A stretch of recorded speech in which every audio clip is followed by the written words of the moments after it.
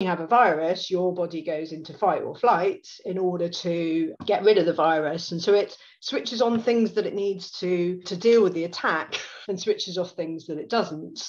And then when you come out of the virus, and that's why you get all the flu-like symptoms and everything, I think in long COVID, it doesn't really switch off. You've already got a full bucket and it doesn't take much to then switch it back on.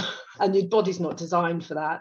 Everyday living, I think, generally puts people into fight or flight modes, always being on all the rest of it. So that's what I believe happens. And I think there's basically then two parts to getting out of it. One is to switch the fight or flight off, which is why things like meditation and being calm and reducing things that you have to do and reducing physical exercise and all those things to get you to a place of calm and less symptoms. So I think there's that part. But then, of course, you can't just live your life doing nothing. So the second part then is about how do you build back up?